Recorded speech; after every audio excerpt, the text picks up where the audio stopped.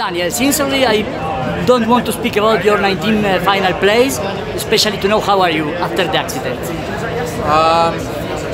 I'm in one piece still, so that's good. No, I feel quite okay.